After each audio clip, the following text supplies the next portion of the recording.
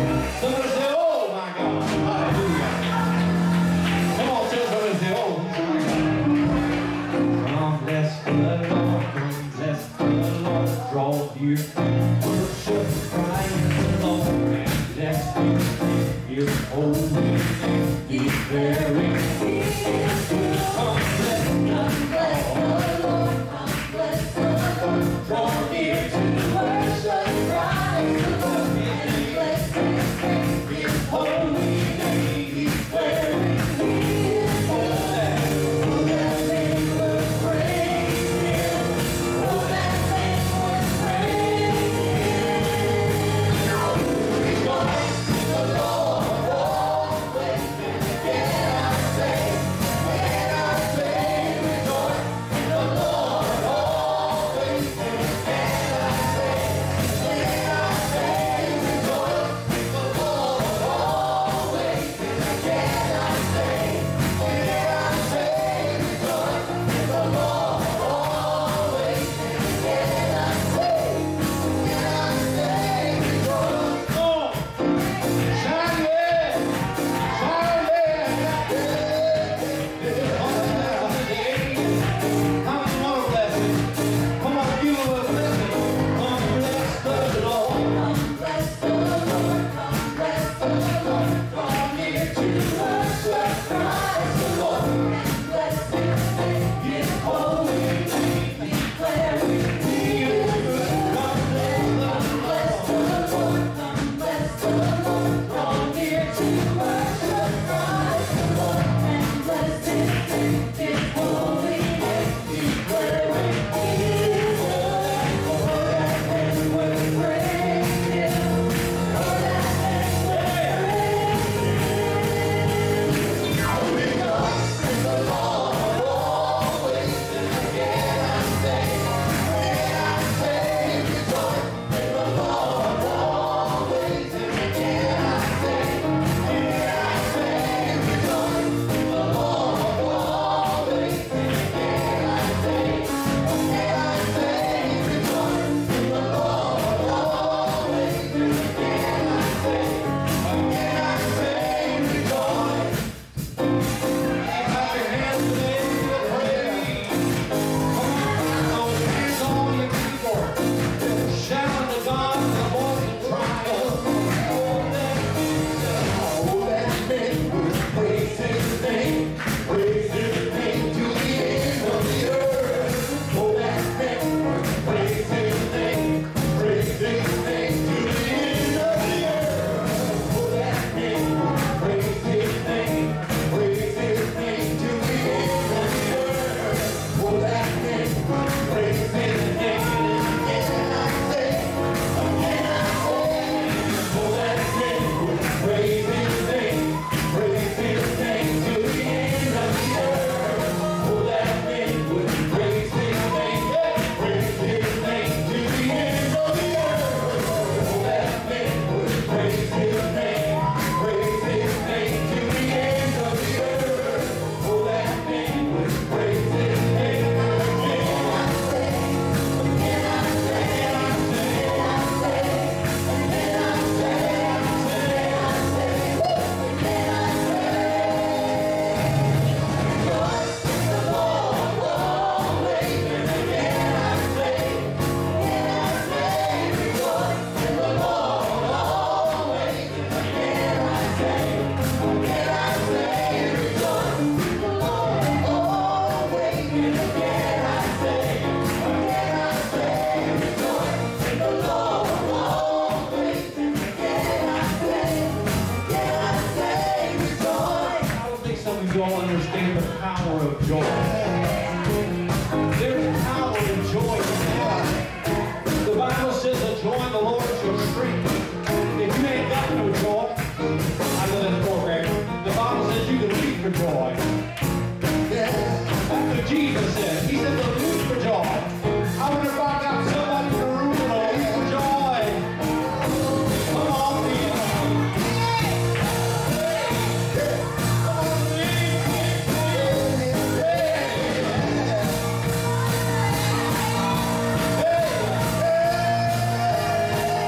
rejoice in the Lord always. And again I say,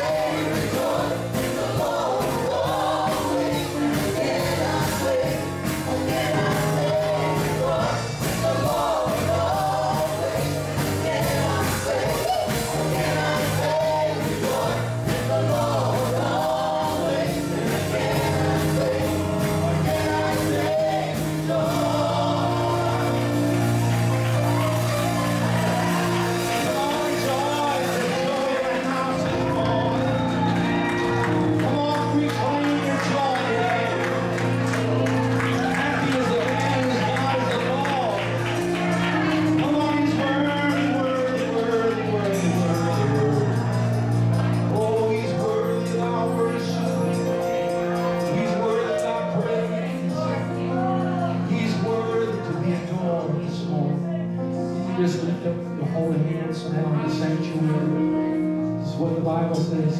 Tolah, it's a Hebrew word for lifting hands. It's the ultimate and the universal sign of surrender. Lord, we surrender to you. We surrender Life Church to you, Lord. We surrender our own lives to you, God. We surrender this time to you, Lord. We ask that you reign down upon us.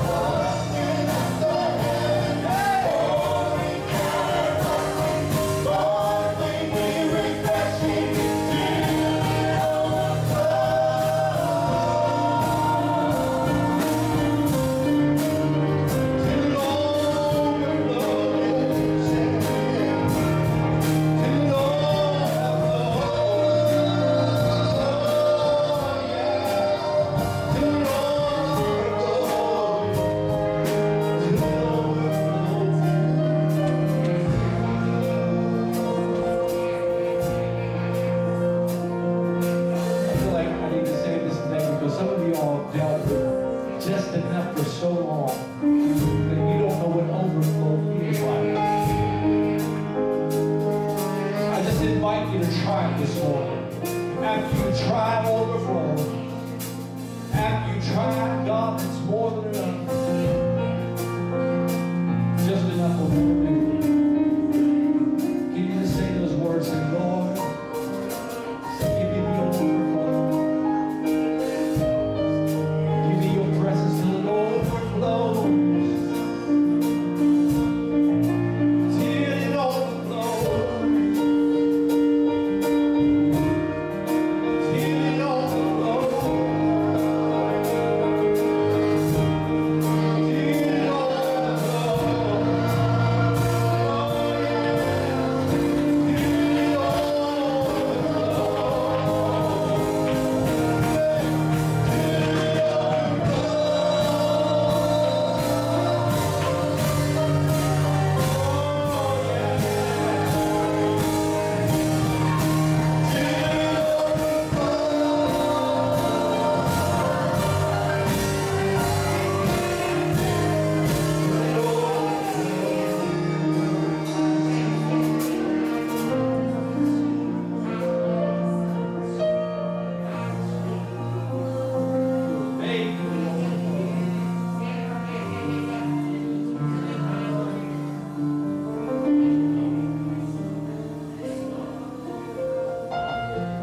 Turn to someone right next to you and say, I was made for the overflow.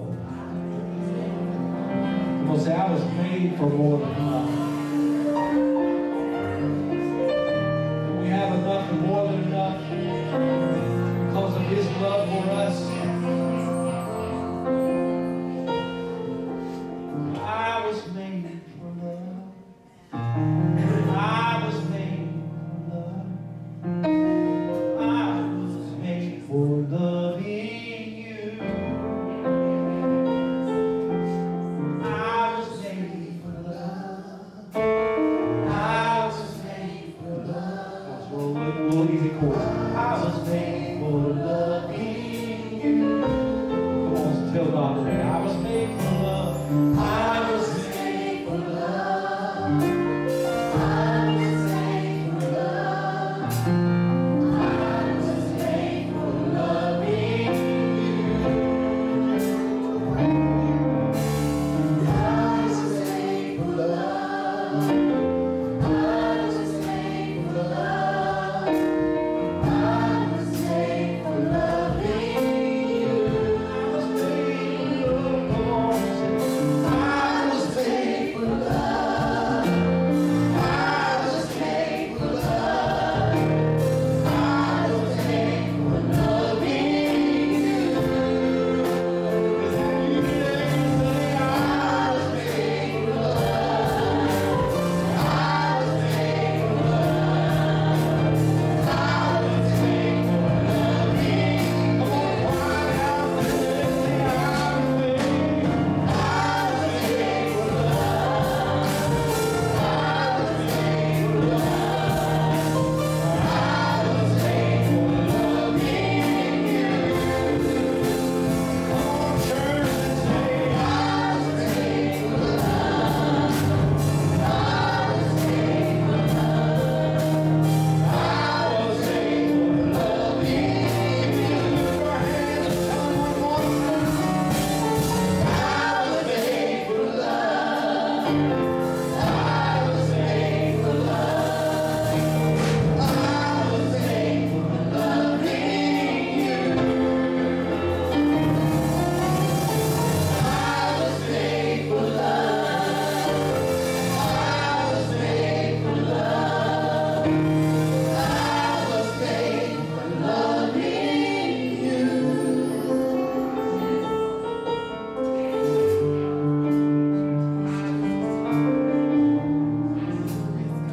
Praise God.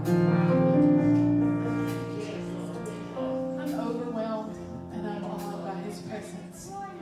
Andy, you were playing prophetically a while ago when we were singing about rain, and He began to have that rumble in the bass. God said that's prophetic. You know, we've had a season a hard season. And we think, God, where are you? Where are you as the winds rage around us? And you know what? As the clouds begin to gather and they begin to get dark, we think it's going to overwhelm us. And God says, no, I'm about to open up and rain my spirit and rain my blessings upon my people. And he caught it. He played it. He played it prophetically. All right, I got to rein myself in and say welcome. I'm glad y'all are here today. Y'all may sit down. And I want to welcome our Facebook folks. I'm so glad you're here this morning. Continue to worship with us. Amen.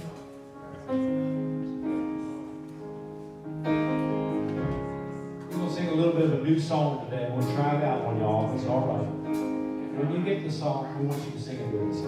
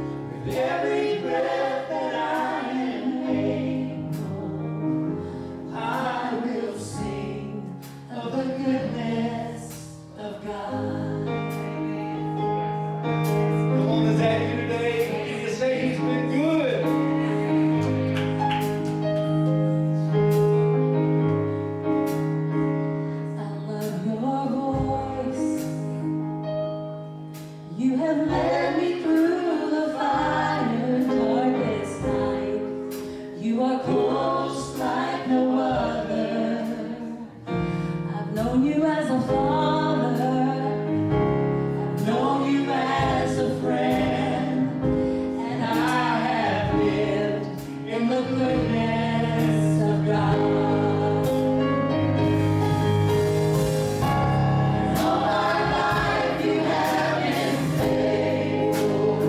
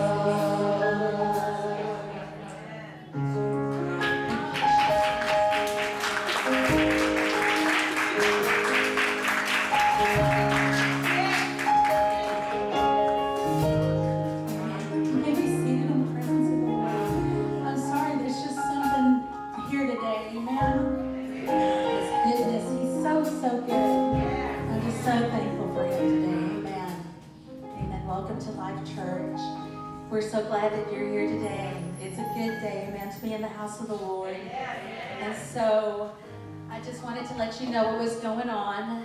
If you have a change of address or you've recently moved, Diane, I'm looking at you because I thought about you this week. I said, I need Diane's address. If you're in Facebook land, Ginger and Donnie, if you're watching, we need your address. We need to update your contact information so Sister Tammy can send out those contribution statements, okay? And then our Bible reading, we're in Ephesians chapter 2, and we're reading through 1 Timothy 2. And then Wednesday, we're going to come right up with Facebook Live at 6:30, amen? And we'll get in a wonderful, wonderful word that day. And then Friday at 10 a.m., we have prayer and sermon day, amen? It's a time where we come and we walk around here and we pray and we clean and we set the atmosphere. And as we're cleaning, I love this, when my pastor taught me this, as you clean the tiles around here, you ask God to clean those tiles in your heart, amen? Amen. We have a great day. And so even if you don't want to clean or you think we're going to put you to work, you can come here and just walk this premises and you can pray, amen? Amen. We always need to pray. And then I just want to let you know that the calendars are out for December. So if you haven't got one, please make sure you pick up one today so you know what's going on. There's one more thing I'd like to say. I'm going to make an announcement for Sister Laura. We need help with our Christmas play, and this involves the adults. And so if you will, Sister Laura, you can't see her, you'll see me. She needs you Saturday at 2. This Saturday at 2, we're going to be on the premises, and that's when we're going to record our part. It'll make more sense when you're here Saturday. So I hate to do this, but anybody going to help me out? Anybody? Okay. Yes, yay, Laura. Saturday at 2. Okay, so Saturday at 2 does not work for you. Guess what? We still have Sunday, and we can set up another time. Okay, so just keep that in mind, because that's probably when I have to do mine. Okay, y'all, I love you. It's a good day. I'm going to call all our beautiful children down. Children. Amen. We are thankful for our children. They're a blessing, amen, from the Lord.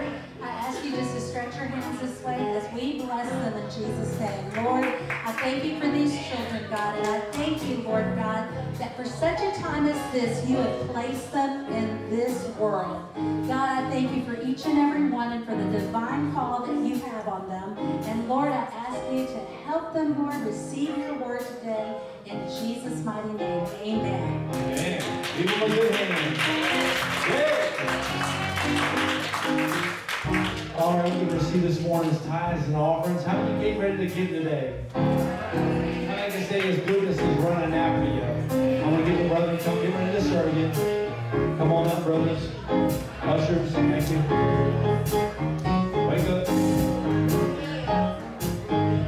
We've got 3 ways that you can give today. You can give online by going to lifechurch@longview.com. We want to make sure all of our home folks that are at home today, those joining us online, you can give this way. You can also write a check to Life Church. If you're at home, you can send it to P.O. Box 12355, Longview, Texas 75607. And you can give good old-fashioned cash.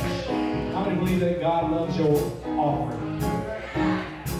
God loves your praise more than your offering. But God is the only one that can take that dirty green money, that filthy lucre as it's called, that stuff that says the love of it is the root of all evil. The love of money, not money. The love of it is the root of all evil. And take that thing and turn it into a praise that gives God glory, that gives God honor, that causes it to come back to you in every kind of provision, every kind of way that you need it. Not not just in financial kind of ways, but in physical, relational, spiritual, and all manner of blessings. How many believe you've got everything that you need? Look at you and say, I got everything I need. And I'm going to plant a seed today. Look at you and say, I'm planting a seed. I hope you got a good seed here today. I'm going to invite you to lift your gift before the Lord. Father, right now we bless the offering. We bless the tithe, the 10%. We know, God, that whatever we give to you is never lost, is deposited into a heavenly account, and anytime we need it, we can make a withdrawal. Anytime we need it, Lord, it's an ATM in the heavenly realm. And God, right now I ask in Jesus' name that everyone that's given today, that they never miss their gift, but God, that you bring it back on every way, that you bring it back to them, Lord, in every kind of way. Supply their needs. Don't let their bills just be paid on, but let their bills be paid off in Jesus' name. Break the yoke of debt today in the name of Jesus. And cause the bills to be paid, Lord. And we thank you for it right now in Jesus' name. Come on, rejoice as you give today. Oh, this joy that I have, the world can give it to me. Oh, this joy that I have, the world can give it to me. Yeah, joy that I have, the world can give it to me. The world can give it and the world can't take it away. I was sorry, I was thinking, you got the joy, oh, this joy that I have, the world can't give it to me. Oh, this joy, the world can give it, the world can't give it to me. Yeah, this joy that I have, the world can't give it to me. The world can't give it, and the world can't take it away. Corona can't take it. One more time, say,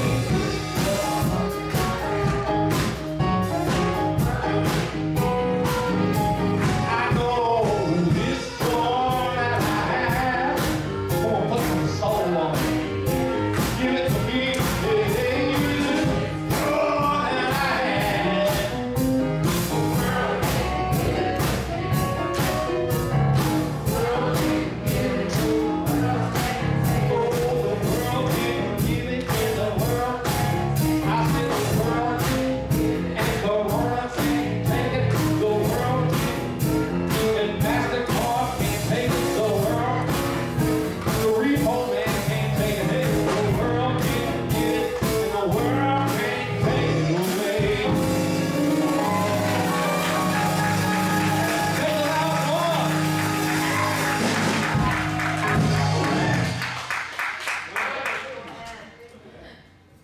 All right. Give our musicians a good hand. Praise the Lord, everybody. Long about, well, the formations of this word has been rumbling in my soul for a few weeks. And the passage and everything kind of came to me last night, like it does. But then once again, the Spirit of the Lord came to me in such a sweet way this morning, around about 3:45. It's just Saturdays. It's just Sunday mornings early that I wake up. He lets me sleep all night, every day, except from Saturday to Sunday. But this is why he does it. It's for you. It's for you. It's for you. In the weeks and the months coming ahead, we're going to be really delving into Christian maturity. But the founding formation stone of Christian maturity is, just know this, it's not about you. The foundation of Christian maturity is understanding it's about somebody else. It's about somebody else. Now look, the Lord would have done everything he did, he would have done just for Tammy Sinclair. Just for you. Just for you. But it's not just about you.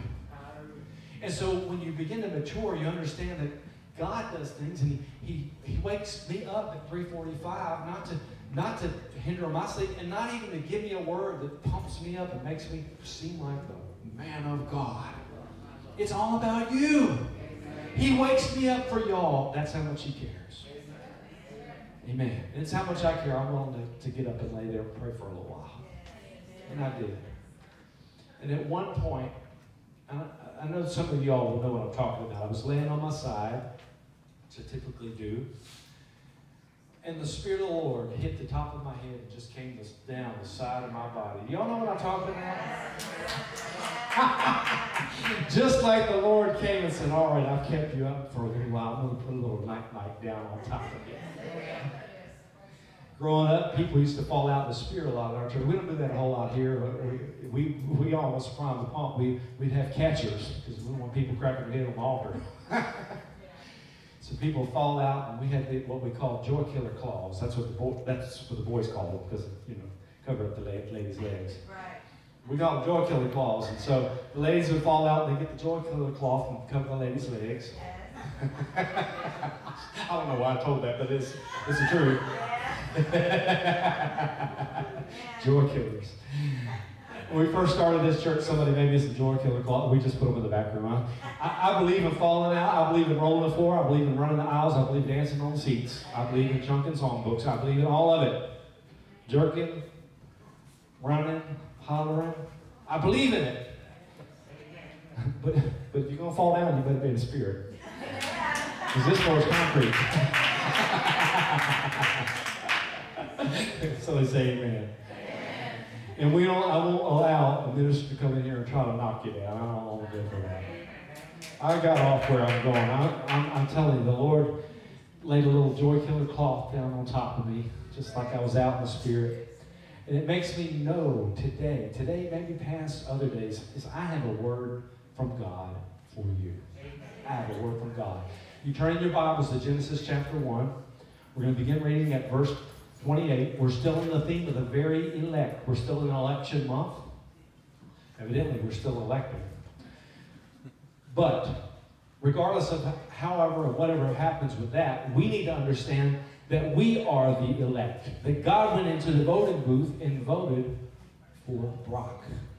He voted for Opal. He voted for you to be heirs of salvation. Look at somebody and say, he voted for me. So I'm the very elect. Now again, Christian maturity says it's not all about me. It's not about my ego. It's not to make me feel special that God picked me. It's all about somebody else. And God didn't elect you for you to be derelict in your duty.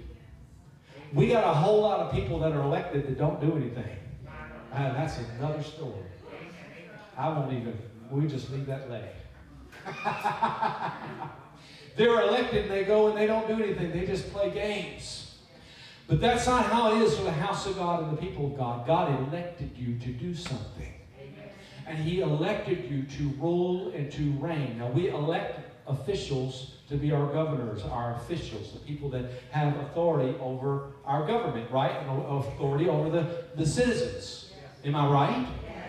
God elected you to rule and reign from a higher realm over principalities and powers and spiritual wickedness in high places. And he didn't punch the buzzer for you to be derelict in your duty and not rule from a high place. So look at your neighbor and say, I am going to put on my crown. And I'm going to reign. All right, so we're talking today about ruling from a higher realm. Do you have your Bibles? Turn to Genesis chapter. You can stand if you want to. It's not too lengthy of a reading. How many appreciate Brother Kendricks? If you're joining me at home, I got many, many people that are still out. I want to tell you, don't allow your soul to become weakened through lack of fellowship. So come on, share this video, put your name on there, say I'm watching, put a like and a love every time I say something that you want to amen, put a like button. Participate in this. Because when you get separated and cordoned off, you become weaker. It's like not going to the gym. Next thing you know, you try to go back to the gym, you can't even do 3 push-ups. It's quiet in this hole in this house today. Now look, I believe in being fit and working out and all that, but you better be spiritually fit more than physically fit. Say amen.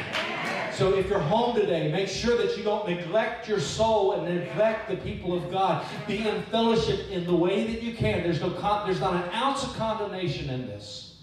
I'm not telling you have to be here in person if you can't be. But I am telling you that you got to reach out and touch someone. Say amen if it's all right. Now, I feel a little crusty today. I already told you we're going to start delving into a little bit of Christian maturity, because I think it's time as Life Church and members of Life Church that some of us come up a little bit. Some of us need to. Look, I'm the dad of the house. And sometimes the dad needs to say, we need to come up a little bit. We need to do a little bit better. We need to quit wearing our feelings on our sleeves. We need to quit being wishy-washy. Thank you, brother. We need to get signed up and signed on and logged in. Amen. And in it to win it. How are you ready to rule today? You're ready to reign from a higher realm. All right, we're reading at verse 28. It says, Then God said, Let us make man in our image according to our likeness. Let them, man, have dominion over the fish of the sea, over the birds of the air, and over the cattle, and over all the earth. Everybody say, all the earth. And over every creeping thing that creeps on the earth. So God created man in his own image. In the image of God, he created him. Male and female, he created them. Then God blessed them, and God said to them, Be fruitful and multiply. Fill the earth and subdue it. Have dominion over the fish of the sea, over the birds of the air, and over every living thing that moves on the earth. And God said, See, I have given you every herb that yields seed, which is on the face of the earth, and every tree whose fruit yields seed, to you it shall be for food. And to every beast of the earth, incidentally, this is where vegetarianism comes in. That was how it was initially. And to every beast of the earth, to every bird of the air, and to everything that creeps on the earth in which there is life, I have given every green herb for food. And so it was. Disclaimer, I'm not a vegetarian. Then God saw everything that he made, and indeed, it was very good. Very, not just good. It was very good. Look at your name and say, we're not just dealing with good today. We're dealing with very good. I'm telling you, Thursday wasn't just good Thanksgiving. It was very good. Every bite was very good. How many know the difference in good and very good? He said it was very good. So the evening and the morning were the sixth day. The sixth day. Thus the heavens and the earth and all the host of them, all the host of heaven and earth were made in the sixth day, and they were finished. And on the seventh day, God ended his work which he had done, and he rested on the seventh day from all his work which he had done. Father, right now I ask for illumination, impartation, and revelation of your word. Let my tongue speak the pen of a ready writer, and let the hearers hear with humility the engrafted word which is able to save their souls. Let everyone that is challenged in their soul to come up a little bit higher, to mature a little bit, to quit being weak, but to be strong in you and in the power of your might. Let them hear the clarion call from the servant of God today that doesn't come from me, but it comes from you. Let them hear a word from your throne, a proceeding word that changes everything. Let everything become changed and transformed by the renewing of our minds. And bring us from glory to glory, faith to faith, line upon line, precept upon precept, here a little and there a little, but here today, let it be very good, just like your work. And we ask it in the mighty and the matchless and the precious name of Jesus, and let all of his holy saints say, Amen. Amen. You may be seated in the presence of God. I invite you to take notes today. It's going to be a good day to take notes. I think I'm going to say some things that may be some light bulb moments for some of you. And maybe some of you are going to know everything I've said. Well, if the Lord woke me up at 3:45, you need to listen to it anyway. Say amen if it's all right. Just means you need to hear it again. I have a meditative thought, brings the sermon down to a singular idea.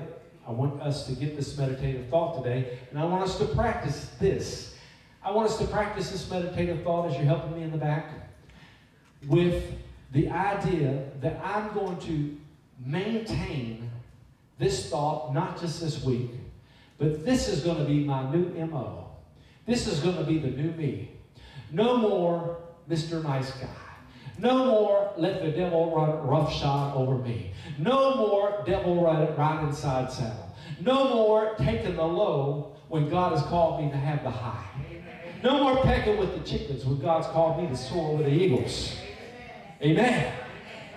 So get this and adopt this as a mantra and as an attitude that this is going to be your mindset from now on. I am the image and likeness of the unseen God. Now this is a mouthful because God is spirit and has no form, right? And this is what the Bible says.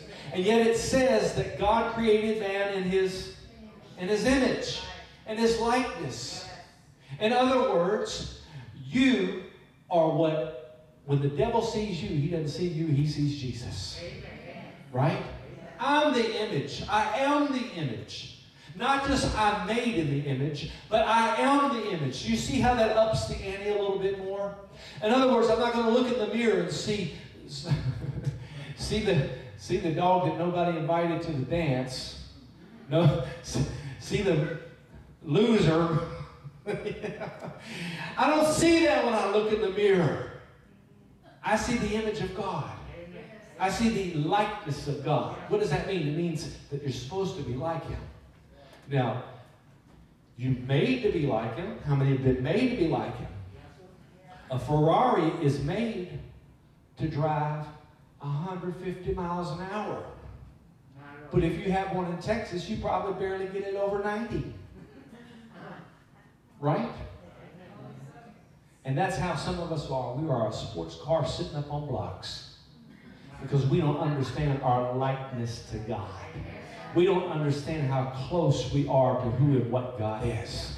The scripture declares, I think in 1 Peter, as He is, so are we in the world. So I have to get this. As He is. Oh, what is He today? He's a provider. He's a supplier. He's a baptizer. He's a lover. He's a friend. This is who He is. And as He is, so am I in the world. It's my meditative thought. I'm going to think about this. As He is, so am I in the world. As He is, so are you, Brother Willie, at Longview Regional. As He is, so are you in that truck. As He is, so are you flying that fake airplane. Y'all, inside joke. As He is, so are you in the school. As He is, so am I in the world. I am blessed to reside in heavenly places. Now, I've got a nice home. I love where I live. I love Longview, Texas. How many love East Texas? Not everybody lives in Longview. I don't want to put shade on the Diana and the Kilgore folks. But how many love East Texas? It's a heavenly place to me, geographically. I love it. It's heaven. When you get to the right place, it's just the right place. Don't you love being here? You feel peace, you feel joy. But I'm going to tell you, you can geographically be in a place that isn't any good, and it does not change your spiritual place. You reside in a heavenly place. God says He seated you together in heavenly places. Heavenly places. So it's up to you to reside and abide in this place or not. It's up to you to decide, are you going to be like God, or are you going to be like the devil? You going to be like God, or you going to act like your ex-wife or your ex-husband? Oh, Lord, it's quiet in here. We get messed up because really our first image of God, the image of God, is our parents. Right? And so sometimes we get messed up in what God and who God is behind our earthly reasoning. That's why He's blessed us to reside in a heavenly place, to get a new vision and a new place. When you come up a little bit higher, you can see a little bit clearer. Can I get a good witness? I am blessed to reside in heavenly places, to rule and reign with Christ. Oh, we're joint heirs with Christ today. Do you believe it? So can I get you all to say this? And we're going to open this up just a little bit more as we hit some points about ruling and reigning from a higher realm. I want you to say, I am the image. I want you to say in East Texas, say, I'm the spitting image and likeness of the unseen God. Come on, tell somebody, say, I'm just like him. I can call those things that be not as though they were. I'm just like him. I can love when people don't love me because I'm just like him. I cannot cuss you out on Luke 2:81 because I'm just like him. Come on, tell somebody, say, I'm just like him. As he is. Come on, I need a little bit more help. If you're at home, I want you to say, as he is, so am I in the world. I am blessed. Oh, I think we need to get a little bit more emphasis on blessed. Maybe if you want to put it in about 3 syllables like we do in the South. I am blessed to reside in heavenly places, to rule and reign with Christ. Now, God didn't pick you up for you not to do anything. You got some responsibilities, right? How many believe this today? 5 things that are going to help you in your ruling and reigning from a higher realm. Everybody say 5 things. 5 small stones were picked from the creek, from the brook. It only took one of them to slay Goliath. I'm going to tell you that the weapons of your warfare are not carnal, but they are mighty through God to the pulling down of strongholds.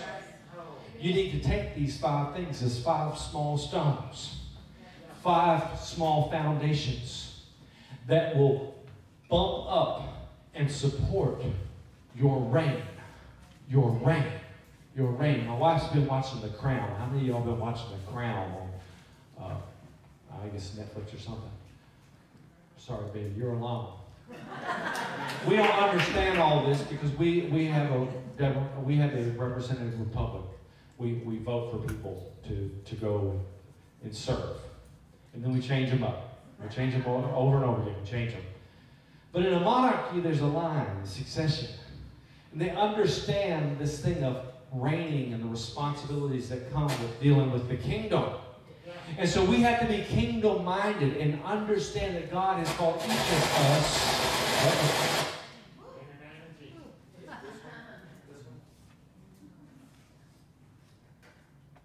I always know when I got a good one. I hope the lights don't cut off today because I know I'm not ignorant of his devices. I'm going to mess with him today. I'm going to mess with y'all and I'm going to mess with him. He doesn't like it when you take your place. I'm going to tell you, he does not like it. But you have, help me. No, I'm good. I'm good. I heard it ring. It's good. How many appreciate Travis? I'll tell you what, they say when the devil got kicked out of heaven, he fell right down in the middle of the sound booth. But it's not Travis, it's just gremlins. So we have to understand that we have a responsibility to take in this rule and this reign. It's not just so that we can wear crowns and royal robes and walk around with our noses in the air. We got a responsibility and something to do with this reign. Amen. So number 1, the first thing to know about it illustrates the first thing that we said, is that we are the image, not just made in the image, but are the image and likeness of God. Amen.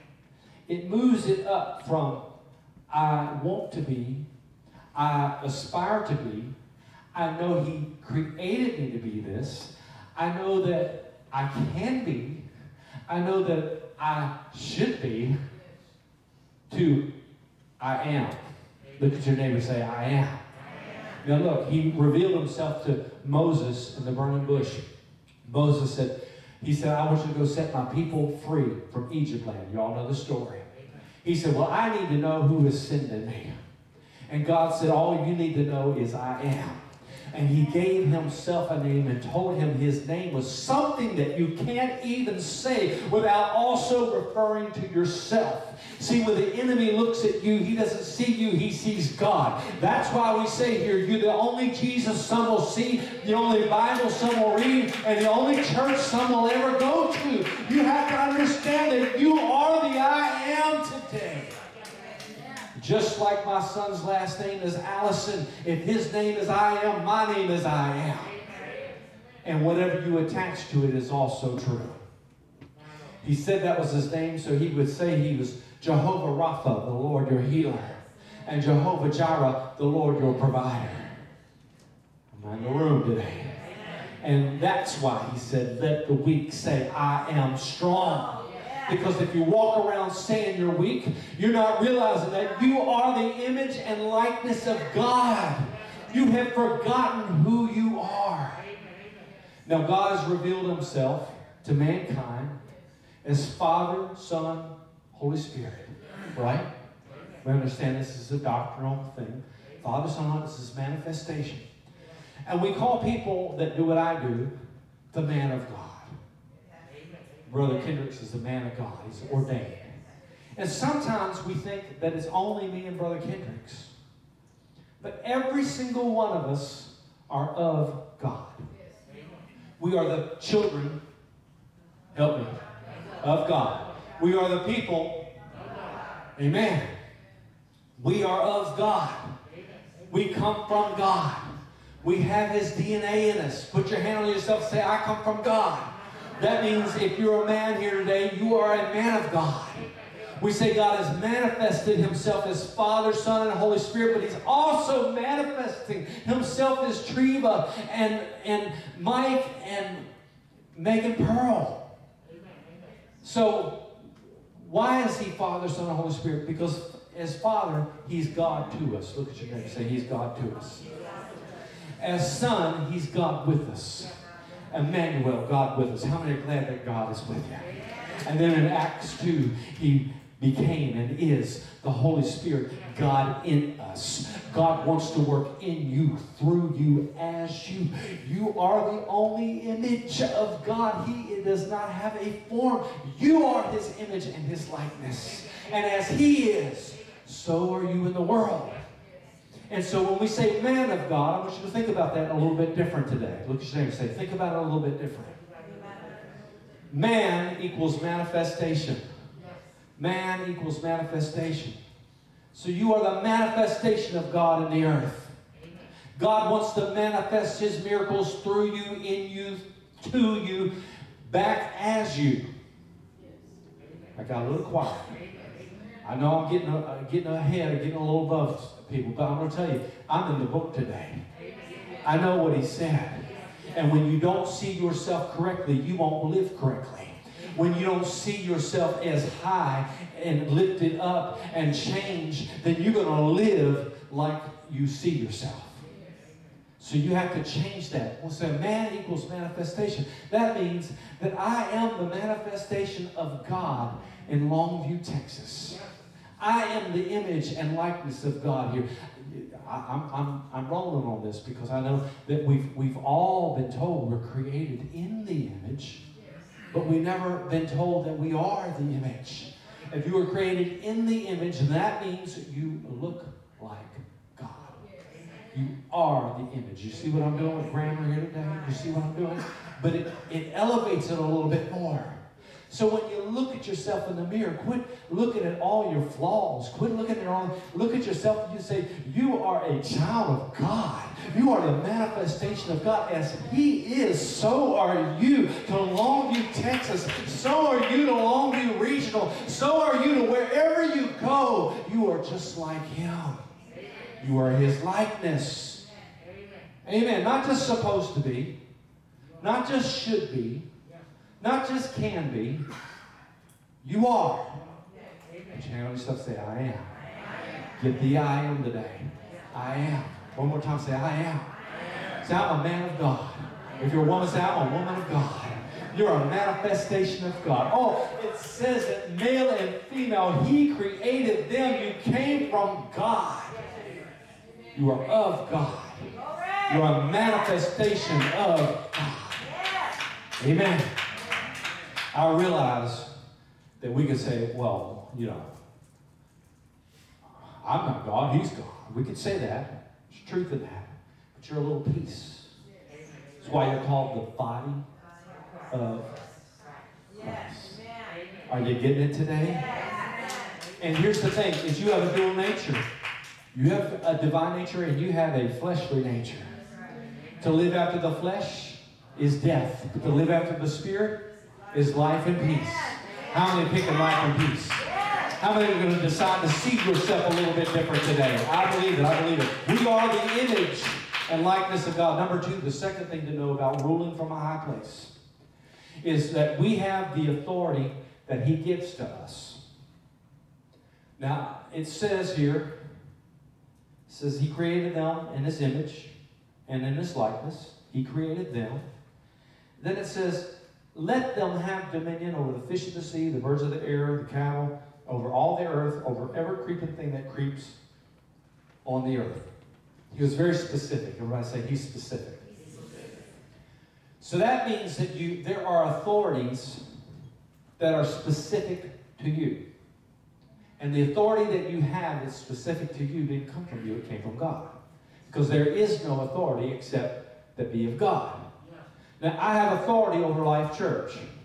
I don't have to say amen. I don't even need an amen. I know I have authority over Life Church. But I can't run down to First Methodist, run in there and tell them how to start doing stuff. I don't have authority over First Methodist. Do y'all hear me? And we get messed up when we start operating an authority that we don't have. But we get very, very in the right place of ruling from a high realm when we operate in the authority that we do have. Every one of you parents have authority over your children. Small children, not grown children. Don't try this with your grown kids, it won't work. But if you don't use that authority, I promise they're not going to turn out right. Discipline doesn't begin in the playpen, or in the state pen, it begins in the playpen. Say yes. Amen. And so even then you do everything right, sometimes things just go wrong. But you have to use your authority while they're under your roof, right? So you have specific authorities. You have authority in your job that I can't do. I can't come do what you do. I have no authority to do that, no license to do that, and you better move out of the way if I get in that truck. Because I will run something over. But think about the authorities that God gives you that's specific and tailored to you. They are tied to your gifts. They are tied to who and where you are. They're tied to the household of faith that you're a part of. They're tied into how you submit to the authority that God has given you. If you don't submit to authority, you can't be an authority. It's tied to things. So your ruling from a high place is an understanding that you have the authority that God gives. Now I want to tell you three things that God gives to every believer. An authority that God gives to every believer.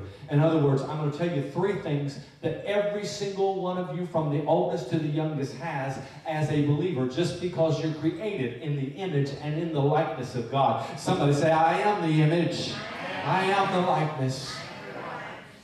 So the authority that He gives to every believer first and foremost is over yourself.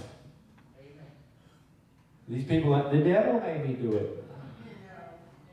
That ain't going to fly with God. You are your own devil and you are your own angel.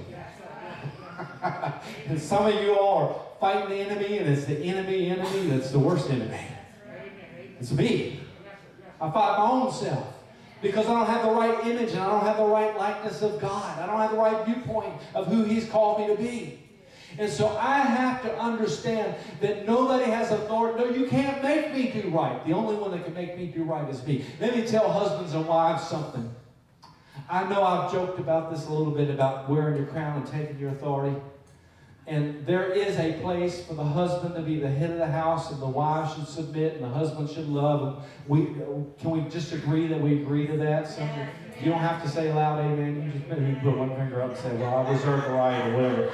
But it's in the Bible. It's in the Bible. As we get into Christian eternity and I start talking about some tenets, maybe I'll move there.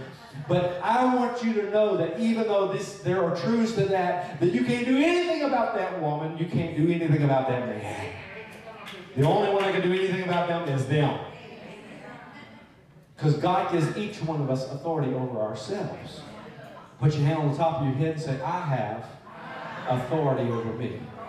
The second thing He gives you authority over is He gives you authority over the enemy. Every one of you have authority over the devil. Every one of you have authority over every demon. Over every satanic plot, over every devilish thing that would come against you. You have authority over it. From the youngest to the oldest. I want to teach the 5-year-olds to bind the devil. I want to teach the 5-year-olds that they got power, that nothing shall by any means hurt them. Because Jesus said all authority, He has all authority. All authority is given unto me. Now I've got some authority I'm going to give out. Behold, I give you power, exousia, authority, to tread upon serpents and scorpions, and over all the power of the enemy, and nothing shall by any means hurt you. Now look, I've already said you have authority over yourself. How many sometimes just let yourself go wild? Some of y'all did that Thursday. You just let flesh have its way. Oh my Lord, that's why you're here on Sunday. Saturday sinner and a Sunday a saint. Well, I'd rather have Sunday saints than Monday ain't. Somebody say amen. So we understand that self can get out there where we're not really ruling and reigning our own emotions, our own fleshly appetites. And so it is with the devil. The devil that's running roughshod over you is because you have not taken authority over that devil. Whatever that devil is, whatever that enemy is to you, you have to use your authority. Now look, I can cast the devil out of you, I can cast the devil out of this church, but he's going to come back with 7 friends if you don't walk in the authority that God has given you. Can I get a good and a better amen? I know I got authority. Do you know that you have authority over the devil? I don't even like talking about the devil a whole lot in this church, and you all that have been here a while, you know that I don't. Because he ain't no thing. We got the power. In the name of Jesus. Over all the power of the enemy. But today, I want to tell you that whatever the devil is that's come against your life, you have authority over it. The third thing that God gives authority to every believer is authority in heaven and in earth. Authority in heaven, in heavenly realms, and in earth. In other words, when I'm saying ruling from a high realm, that gives you authority in the heavens and in the earth. He said, I'm going to give you keys. Now, he's talking to Peter, but put your hand on yourself and say, I'm Peter today. Peter was the rock. Peter was the revelation. When you get the revelation, you get the keys. Turn, look at your neighbor and say, the keys come with the revelation. In fact, keys are revelation. Revelation are keys. I like that shaking keys. He said, I'm going to give you keys to the kingdom. And everything you bind on earth will be bound in heaven. Everything you loose on earth will be loosed in heaven. That means everything you stop and you put a stop to in the heavenly realm can operate in the earthly realm. And whenever you say, I'm going to allow this, I'm going to allow the blessing of God, I'm going to allow the rain to fall, I'm going to allow the overflow to come, it has to happen in earth because to every believer, he gets authority over heaven and earth. Amen. Now look, if you're not the supervisor on your job, you're not the boss, don't go into your job tomorrow and take authority and fire people that you don't like.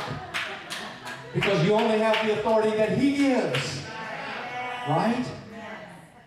But 3 things you have. You got authority over yourself. You got authority over the devil. And you got authority in heaven and in earth. Is that good? I'm only on number 2. Number 3, third thing to know about ruling from a high place, because your neighbor said, I'm about to be crowned, is that the realm comes with blessing. So God had never asked you to do anything without blessing you for doing it. God doesn't ever extract anything from you without giving way more back to you. And it may seem like for a moment that you've been humbled, but he said, humble yourselves under the mighty hand of God. For in due season, he's going to exalt you. He gives grace to the humble. Every blessing comes with seeking the kingdom of God first. Seek first the kingdom of God and all these things. Does it say might be added? Does it say that you might be okay? You might be all right in business if you seek first the kingdom. It says all these things shall be, shall be. It's emphatic. It's prophetic. It's a promise. Every promise in the book is mine. Every chapter, every verse, every line. I'm going to lay hold of the promises of God that are yes and in Him. Amen to me. I'm going to get something about myself that says, I know that God's got a blessing for me. And as good as God has been up to now, I believe that we have not seen anything yet. He saves the best for last. How do I know? He said, your latter shall be greater than your former. He's got former rains and latter rains, and the latter's better than the former. Look at your neighbor and say, I'm moving on up. And so the Bible says that you're going to be blessed. You can't leave houses and lands and families without being blessed 100-fold in this life. In this life. So we got a whole realm of Christianity that think by and by, when the morning comes, and all the saints of our God will be gathered home, we'll tell the story how we've overcome, and we'll understand it better by and by. But down here we're tempted and tried. We're all made to wonder. I am weak, but now everybody will be happy. Not going to be happy down here. But over there, some glad morning, I'll fly away. When I die, hallelujah, bye-bye. Look, I know we're all going to die, and I know we're going to heaven, and I know it's all bills paid, and I know it's wonderful, and I know it's a transition of life, and I know that there are pearly gates and mansions and a sea of glass and a throne. I know that. I know that we're going to worship and live in the hereafter forever and ever, and it's going to be wonderful. But I need God to break me off a piece of that Kit Kat bar right now. I don't need all bills paid when I get there. I need my bills paid right now. I need God's blessing right now. I'm not going to need it when I get there. I'm going to already have it when I get there. When I say I'm the image and the likeness of God, I should not be walking around broke, busted, and disgusted, can't be trusted. With my bottom lip so low I could scoop up some dirt. I always reflect the blessing and the power and the majesty of God. I'm ruling from a high place, and the blessing comes with it. Oh, touch 3 people right around you. If you're going to reach them and say, you are going to be blessed. When you accept the crown, you're going to be blessed. A blessing is coming your way. The realm comes with a blessing. I'm going to tell you that there are crown jewels. There is riches.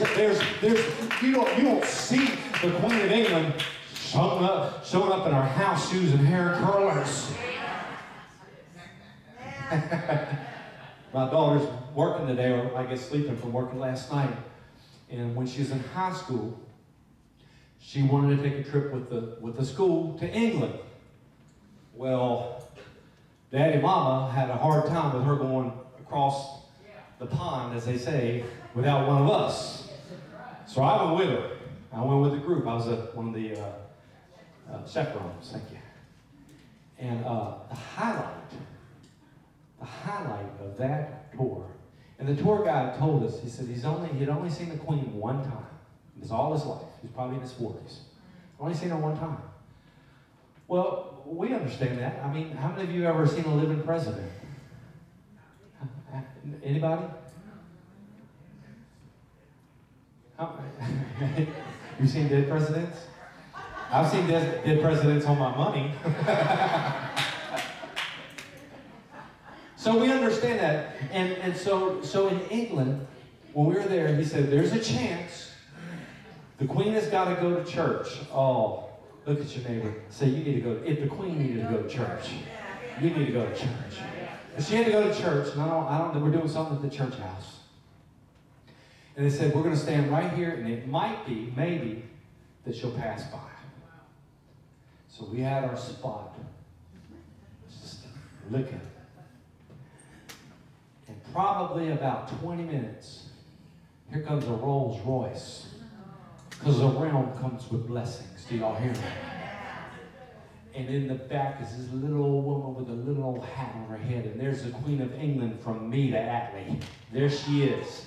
There's a car window in between us. But I see her, and I see the prince, and I see, I want to say the prince's, Camilla, whatever. We got to see those people in Rolls Royces, because around comes with blessings. It comes with blessings. So look, you say, well, I don't even want a Rolls Royce. Well, God give you what you want. If you want a Pinto that you have to push to get started, they don't make them anymore. Seats all cracked, steering wheel's broken. You got to shove it into gear. If you want that, they exist. Somebody said, well, all this prosperity stuff, is all, selfishly motivated. And I can see where people can be that way, and that gets back to where I started. Christian maturity, it's not all about you. The best thing you can do for a poor person is not be one of them. You can't help somebody when you haven't been helped. You can't give somebody what you ain't got. So God wants to bless you. Open up your heart and let God bless you. There could be somebody here that God wants to make a millionaire, but you've closed yourself off because you say, that's too much. I'm satisfied with just a cottage below, a little silver and a little. Isn't that pitiful? Well, if you're satisfied with it, that's what you can have. And God bless you in your cottage. There is something really wonderful about having exactly the right thing for you. In fact, I think it was the psalmist somebody wrote in the Psalms, feed me with bread that is sufficient for me. Not so much that I forget you, and not so little that I curse you. There's something that's just right for you, and it's the blessing of God for your life. Put your hand on top of your head again and say, Lord, bless me. The realm comes with the blessing. Number 4, really quick. Are you getting something today? Are you ruling from a high place? Are you taking your crown? You got your crown on? Yeah, some of y'all need to shine it. Help me out, brother, in the back. Number 4. We have a mandate for dominion. We have a mandate for dominion. Now, dominion means that you have rule over your domain. When we talk about kingdom, we're talking about a king's domain. The king that doesn't have dominion in his domain is about to be deposed, is about to be thrown out, is about to be replaced. Look at your neighbor and say, you ain't getting my job. In fact, Revelation says, take heed that no man steal your crown. You got to wear your own crown. You got to put your crown on, straighten it on your head, and say, I'm going to take my place in God because there is a mandate for dominion on me. And so I love what God told Adam and Eve. It's on the 6th day. 6 is the number of man. And on the 6th day, it says he created man in his own image, and in the image of God, he created them. Look at your neighbor and say, I am the image. Male and female, he created them. Then he blessed them. And he said to them, be fruitful and multiply the earth and subdue it. Have dominion. Have dominion. Now he's talking about over the fish, over the birds, over every living thing that moves. See, and then that's when he goes into the vegetarian diet for all of us. Some of y'all need to go have a salad today just because he said he made every herb for you. Have dominion. He said, subdue the earth. That tells me that there's going to be times when things rise up against you that you're going to have to put down. There's going to be things that rise up and come against you that you're going to have to say, oh no, not today, Satan. There's going to be some times you're going to have to wag your finger and work your neck and say, not today. It's not going to happen. On my watch, I rule and I reign, and I say no to the devil and yes to God, because I have a mandate for dominion. And if you don't take your place and take your dominion, somebody else is going to steal your crown and take it for you. Amen. Might be a drug. Might be alcohol. Could be illicit something, whatever. Could be way out there. Taking dominion over you. Paul said, all things are lawful for me, but all things are not expedient. And then he said it again, all things are lawful for me. Why? Because I have dominion in my domain. But I will not be brought under the power of any. That's the key. You got to break chains today. You got to say no, no, no, no, no, no, no, no, no, no, no, no. I mean, you got to get something about you that says, no, devil, you have come far enough. I'm going to tell you back to the place where you have authority, where God gives you authority. You have authority over your children. You can pray the prayer over your children. You are not going to touch this one in the name of Jesus. Get a prayer cloth, stick it in their pillow. Start crying out, push a few meals back. Say in the name of Jesus until they come to a saving knowledge, till they're filled with the Spirit. I'm going to believe that I have dominion and authority over this. I have a mandate for dominion, at least, and more so, it's more of an East Texas region. But God planted us in South Longview. And I won't rest until South Longview comes back up. It's been down long enough. People have been poor, broke. People have been on drugs. There have been too many deadbeat dads and messed up moms and people going to jail. In South Longview, it's happened long enough. God didn't put us here for us not to make a change. Do y'all hear me?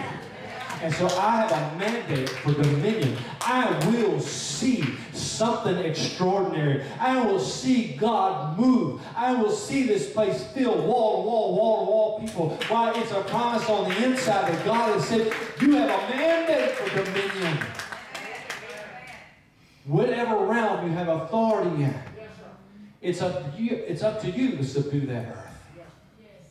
Because I will tell you, just like your child will challenge you, clean your room. Either they're sneaky about it, go in the room and don't do a thing, or they're defiant, make me clean my room. Look, this is just an example. Don't go home and whoop your kids. Unless they really need it. I used to be in a church where a lady would come to church with her grandkids, and she had a switch with her. And she'd get really kicked up in the service. She'd say, hey, man, preacher, brother. She said, bring it on home. She said, bring it on home, baby. She'd tell the preacher. But the more kicked up she got in that service, the more she'd hit her kids with the switch. Hey, man, say it. What? She was subduing the earth, taking her mandate for dominion. But I tell you, a child that you don't whoop will end up maybe whooping you. So I'm just going to tell you, in the way that you can, in the way that you should, in the authority that God has given you, there is a mandate for dominion over your life. He did not call you as a second-class citizen. There are no second-class citizens in the kingdom of God. We are all royalty. We're all priesthood. He's the King of Kings. Look at your neighbor, so that's me. He's the Lord of Lords, so that's me. You're royalty. You have a place of rule in the kingdom from a higher realm. But your mandate is for dominion. Now, I got one more. If it's all right, we say amen. Amen. Number 5, the fifth thing to know about ruling from a higher realm, our higher realm, is, the screen is changing. Ruling brings us to rest. Ruling brings us to rest. Now, I've said all this and I've expended a lot of energy really preaching about, hey, you're the likeness of God. It comes with a blessing. I'm really excited about that. And it sounds like it's so much to do. Lord, can I even do it? And sometimes the task of ruling from a higher realm can be so overwhelming that we'll sit down on the low place and let someone steal our crown. We'll let someone do what God has called us to do. Or we'll get a jealous spirit in us about somebody else ruling and reigning and having dominion and wondering why we're not doing it, when God has called us all to do it. Their light shining bright is not stopping you from shining your light. What would happen if we all put our lights on high beam? What would happen if we all rose to the grace and the fruition and the blessed place, the fullness of our gifts all coming, if we all operated in the gift? I'm not talking about you operating in my gift and me operating in yours. I'm talking about the authority that He gives to us personally. If we all begin to let our light shine. You know, I'm going to say this because I already told you we're going to be focusing on some Christian maturity. Founding a church has been the most difficult thing I've ever done in my life. Most difficult. And I've done a lot of stuff, and I've got to, we can sit down and talk. I can tell you about my careers. I've liked almost every job I've had, and I feel like I do it pretty good. Just because I try. There's a reward for trying, right? But part of the reason why founding a church is hard is because you end up having to do so much of the work yourself. When we first started, and this is not a pat me on the back, and this is not I'm not playing a sad song or violin. I promise. I want to make you understand something. First started the church, we didn't have lawn service, so Becky would put a push lawnmower in the front seat of a Toyota Tercel. He'd come up and mow 2 acres with a push mower. Never mind just cleaning the church and all too. We both worked jobs, to get this thing off the ground. And what's making it easier now, and what would make it even a lot easier, even more so, is if more of you all would rise to Christian maturity and say, I'm going to take my place in the kingdom of God, and I'm going to do what I can. I'm not asking anybody to do what they're not gifted to do.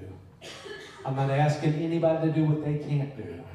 But I'm asking everybody to do what they can do and do it well. And do it with excellence as to the Lord and not unto man. If I can count on you one day, but I can't count on you the next day, then I really can't count on you.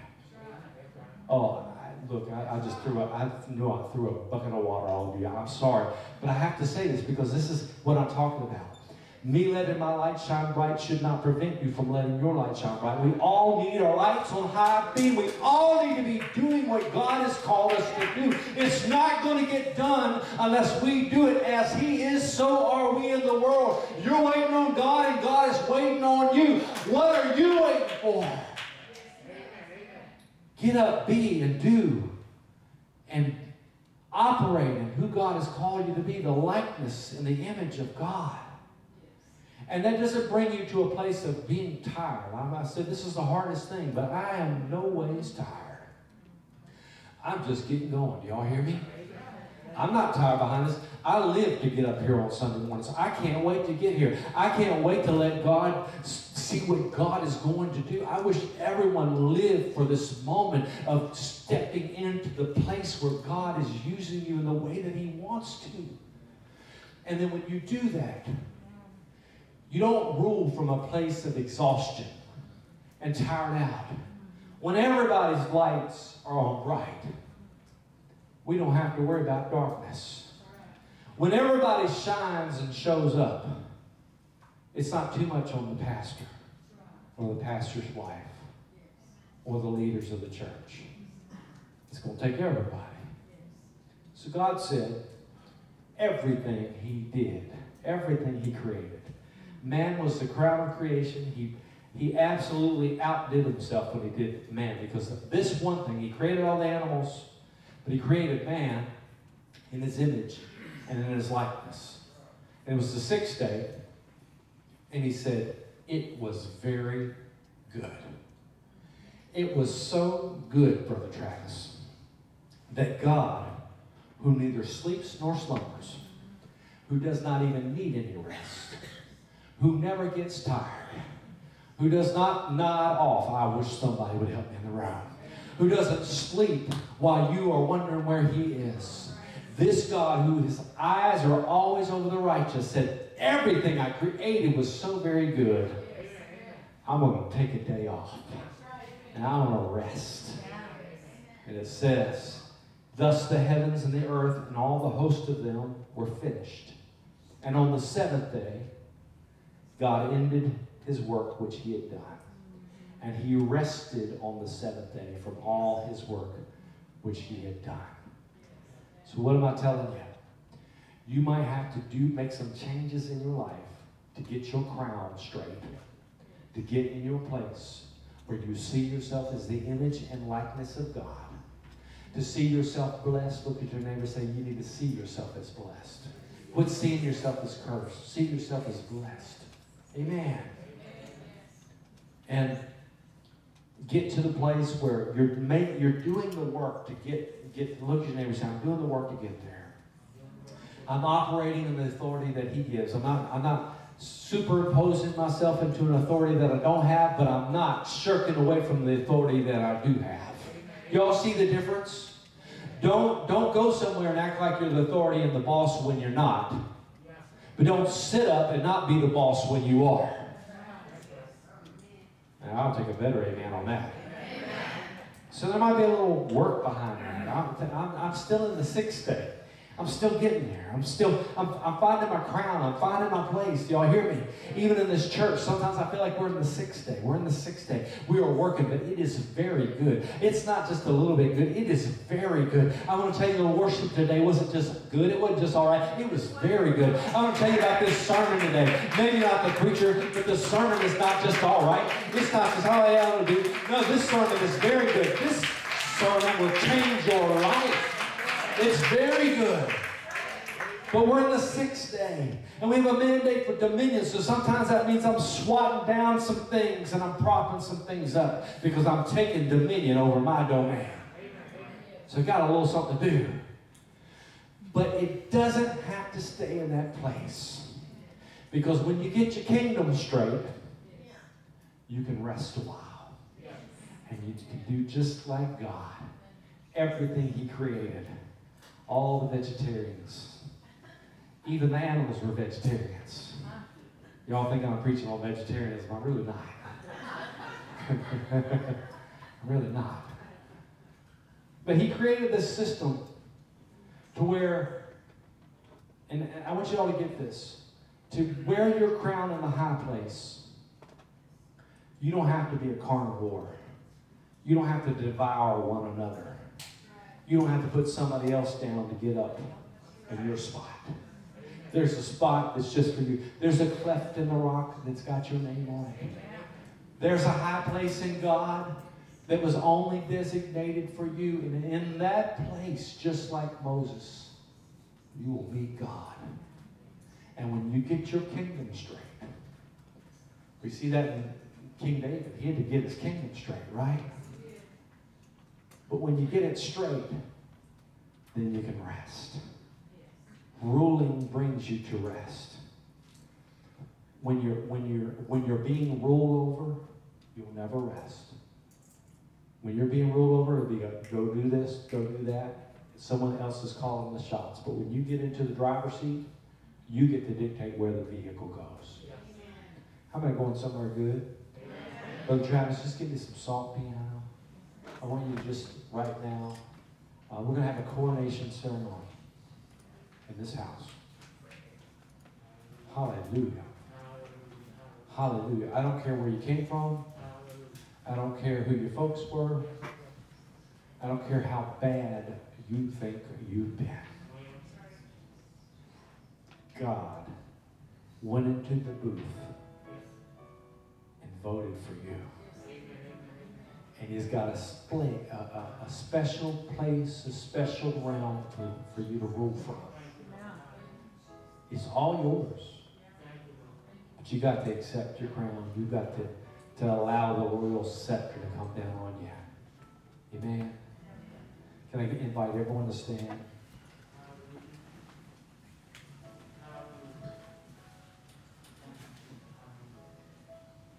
Sometimes I just stop for a second to hear the Lord. And I feel today it's imperative and important that we take a step forward. So I know some of you are social distancing. If you need to do that, be a little bit back, but I still want you to make the physical step of coming forward. I want everybody that can to come around the front. And if you can't come all the way down, at least come some ways up. Just to honor God in His Word. Say, I'm answering the call. I'm answering the call to get my crown. Hallelujah. Hallelujah. Being crowned king or queen is not a prideful event. It's an humbling event. Because God is going to give you an authority and a domain that's not about you. It's about others. It's what He wants to do for others. But He can't and won't give you the crown if you don't want it. If you won't wear it. It just won't come. So right now, if you're willing to wear the crown, I want you to just lift one hand to the Lord and say, God, I surrender and I receive my crown. And I ask you, Lord, to show me how to be the ruler you've called me to be. Show me where to take authority. Show me how to reign over myself, my emotions, my feelings, my appetites. Show me how to take authority in heaven and earth.